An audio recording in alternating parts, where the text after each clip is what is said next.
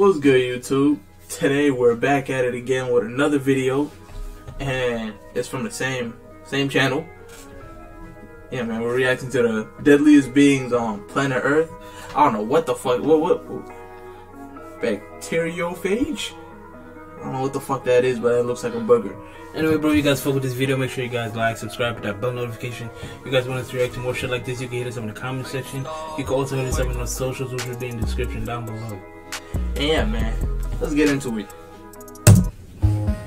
A war has been raging for billions of years, killing trillions every single day, while we don't even notice. The war is fought by the single deadliest entity on our planet, the Bacteriophage, or phage for short.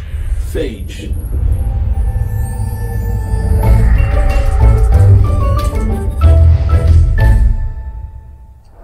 A phage is a virus, not quite alive, not quite dead. Also, they look as if someone made them up. Their head is an icosahedron, a sort of dice with 20 faces and 30 edges. It contains the genetic material of the virus and often sits on a long tail that has leg-like fibers. There are more phages on Earth than every other organism combined, including bacteria. And they are probably everywhere living things exist. Billions are on your hands, in your intestines, and your eyelids right now. Which might make you nervous since phages are responsible for the majority of deaths on Earth. But you're lucky. While they do commit genocide for breakfast, they only kill bacteria. Up to 40% of all bacteria in the oceans are killed by them every single day. But phages also have major flaws.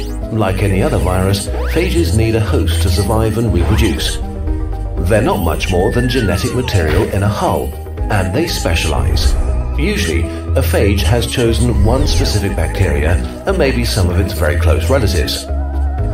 These are its prey. Imagine a phage as like a cruise missile that only hunts and kills members of one very unlucky family. When a phage finds its victim, it connects its tail fibers with receptors and uses a sort of syringe to puncture the surface.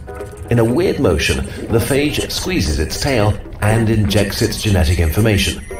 Within minutes, the bacteria is taken over. It's now forced to manufacture all the parts of new phages. They only stop when the bacteria is filled up with brand new phages. In the final step, they produce endolysin, a powerful enzyme that punches a hole in the bacteria. The pressure is so high that the bacteria sort of vomits out all of its insides and dies. New phages are released and begin the cycle anew. In the last few years, bacteriophages have enjoyed the attention of the second deadliest beings on Earth, humans. Recently, we've started looking into injecting millions of them into our bodies, because we're sort of getting desperate. We screwed up. In the past, a single cut or a sip from the wrong puddle could kill you. Bacteria were our phages, tiny monsters that hunted us mercilessly. But then, about 100 years ago, we found a solution in nature. By accident, we found fungi that produced a compound that killed bacteria, antibiotics. Suddenly, we had a powerful superweapon. Antibiotics were so effective that we stopped thinking of bacteria as monsters. Only the old and weakest among us were killed by them. We used antibiotics more and more for less and less serious causes.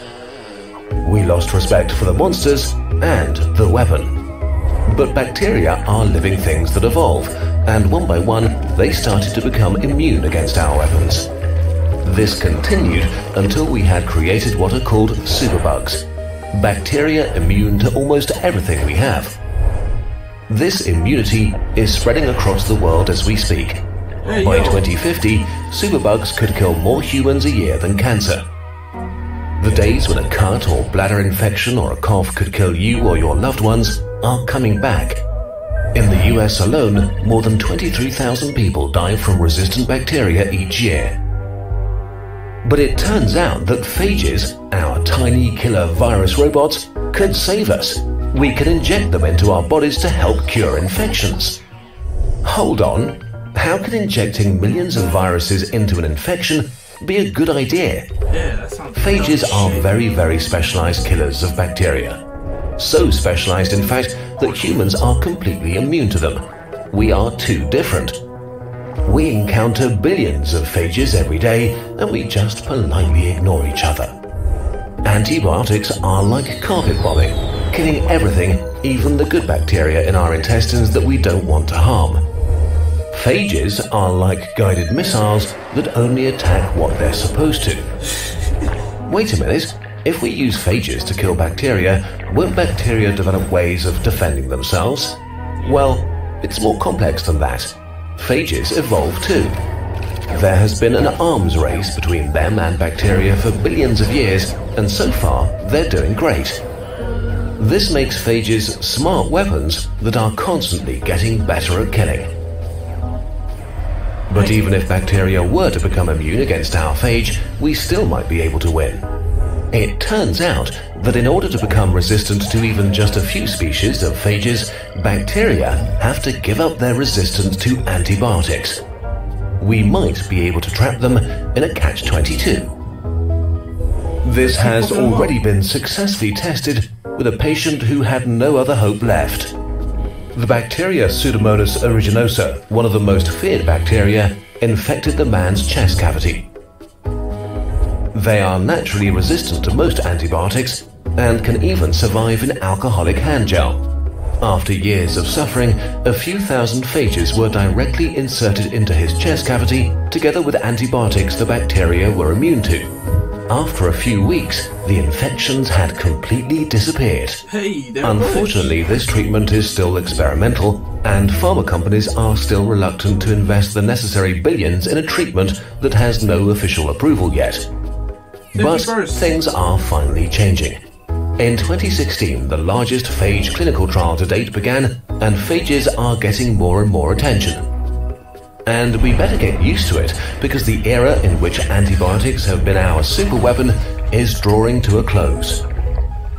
It might be a weird concept, but injecting the deadliest being on planet Earth directly into our bodies could save millions of lives. This video was made possible by a grant from the Bill and Melinda. That's crazy.